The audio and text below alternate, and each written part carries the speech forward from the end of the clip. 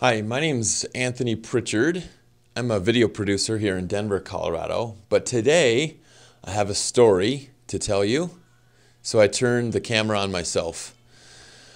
I met two ladies a couple years ago at a class that we were taking at night, and during one of the breaks in the hallways, I started talking to them about what they do, and I found out that they work here at a neurofeedback center called New Hope for the Brain. And I'd never heard of that before, but when they started explaining to me what neurofeedback was, I became a lot more interested. Penny Montgomery told me that the brain will and can heal itself if it's given information. And neurofeedback means that they connect sensors to certain lobes in the brain, and you can watch the synapses in your brain.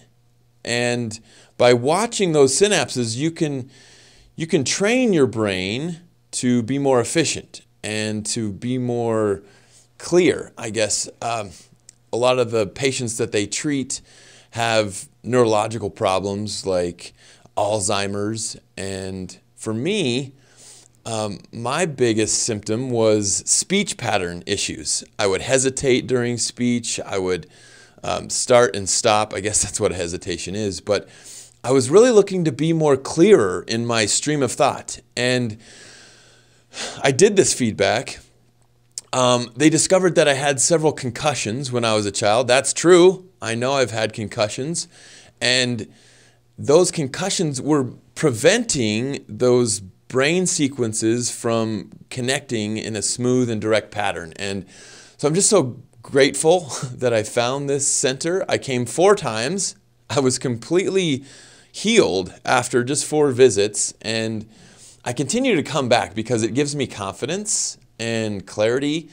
And I definitely see the value in it. And so I just wanted to make this video so that more people know what is neurofeedback.